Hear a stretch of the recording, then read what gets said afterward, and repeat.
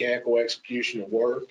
And I always looked at this as very subjective, because neat and workmanlike manner to me and to you is probably going to be different. And every jurisdiction has inspectors out in the field making these determinations. So it's kind of subjective.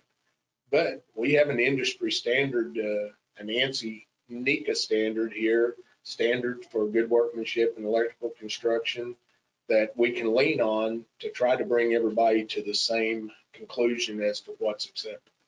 It helps us come to consensus. In our jurisdiction, there are 4 electrical inspectors, and the 3 guys that I work with, they come and ask questions, and I give them the years of experience and input to help them develop those parameters and understand the boundaries. When I began inspecting 34 years ago, the chief electrical inspector I was under actually asked me to expand my definition of neat and workmanlike, because I was red tagging, or there were quite a few discrepancies on workmanlike installations that didn't comply.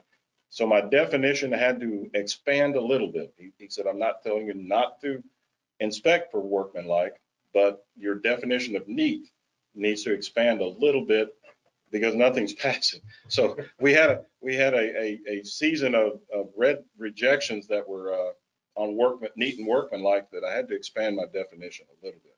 Well, I know I remember this just like it was yesterday when I decided to go into the inspection job. And I worked for a company, multi-craft contractors up in Northwest Arkansas, and they were always known as a company that did things right. And that's how I grew up. I worked in a company that you did it right or you didn't do it. And a guy pulled me aside when he found out I was going to take an inspection job, and he said, you don't really know what you're getting into, do you? And I said, what do you mean? He goes, you're going to see things that you never dreamed that anybody could do out in the field. That's right. And being naive, I thought, no, this guy has no clue what he's talking about. Everybody does work like it's supposed to be. And I can say over these years as being an inspector that that guy was right.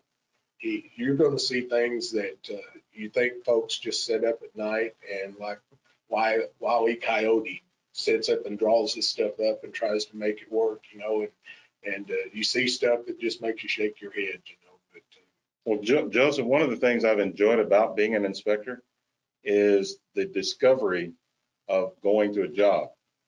You never know what you're going to encounter. You never know the people you're going to meet, and you never know what type of job you're going to be inspecting. So it's always a surprise. It's something new.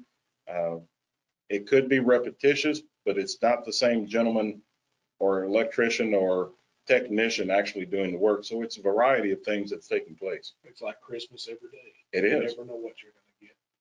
So we'll jump into some workmanlike conditions here and let James talk about some of these photos that we have here.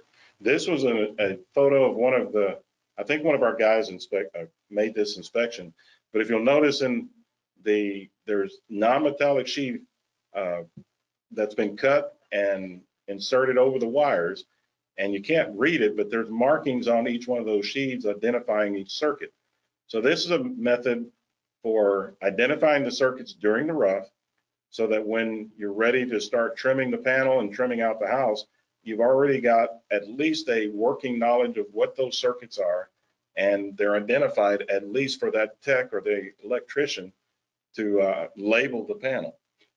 And this is probably a good time to bring out something else in this photo that some folks aren't aware of, that a lot of jurisdictions and municipalities may have ordinances that supersede the National Electric Code. They may be requiring you to do something specific to that jurisdiction, and these NM cables that are installed in there, why are they in there? They are the ones that aren't terminated. They are additional circuits for future use. And as you notice, they're folded over and tucked away in a manner to prevent